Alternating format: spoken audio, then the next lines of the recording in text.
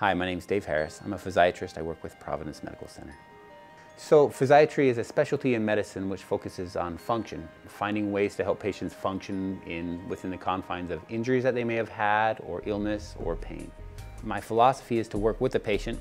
I don't think that anybody is well served by being told what to do. Certainly working along with somebody, we can accomplish goals working together, and I think if the patients have a little bit more say or are able to buy into a treatment, they're more likely to get better.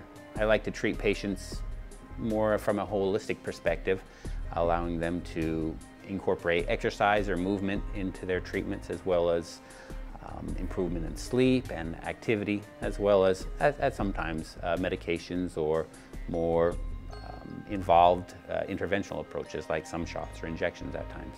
I chose to become a physiatrist because I like to work with people. I like to help them overcome obstacles or pain and be able to enjoy life as much as possible. Sometimes it's challenging, but I think that there's a lot of reward, not only for the patient, but for myself in seeing them achieve those goals.